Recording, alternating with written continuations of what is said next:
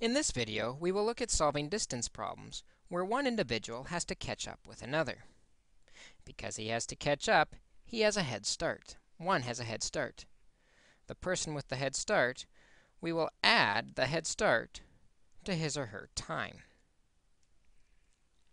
When playing catch up, while one travels faster and one travels longer, they both will travel the exact same distance by the time the catch up has occurred. In math, we use equals for the same. They have equal distances. We will make the distances equal to each other. So for example, in this problem, Raquel leaves a party, and 4 hours later, Nick leaves to catch up with her. Let's organize our information in a table. Rate times time equals a distance. For Raquel, her rate is 5 miles per hour. For Nick, his rate is 7 miles per hour. Raquel left first, and so she has the head start of 4 hours.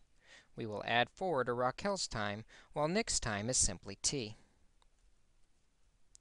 Multiplying together gives us 5 times t plus 4 for Raquel's distance, and 7 times t for Nick's distance.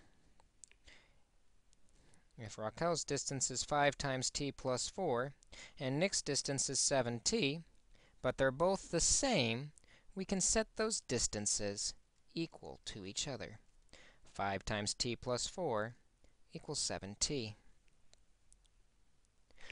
That gives us an equation we can quickly solve by first distributing the 5. 5t plus 20 equals 7t. Start solving by getting the variables all on one side of the equation. Subtracting 5t from both will give us 20 equals 2t. Finally, dividing by 2 will tell us the amount of time Nick needs to catch up. 10 hours. Let's try another example where we see one person trying to catch up with the other.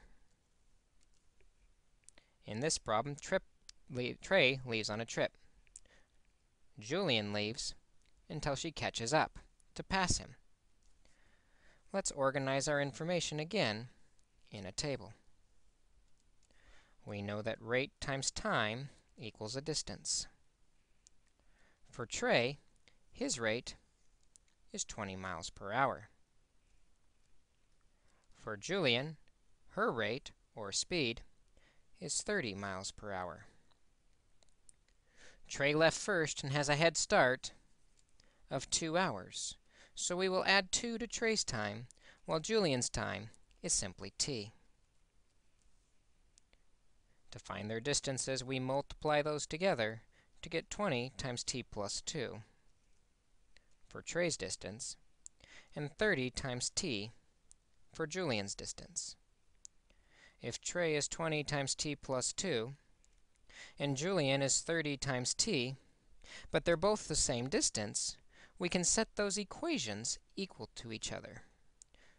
20 times t plus 2 is equal to 30 times t.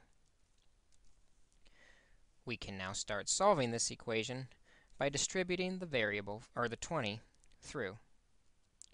20 times t plus 40 equals 30t. Start by getting the variable on the same side by subtracting 20t from both. This gives us 40 equals 10t. We finally solve for t by dividing both sides by 10. t is equal to 4 hours it will take Julian to catch up with Trey. When the distances are the same, we set them equal, and that can help us solve these problems.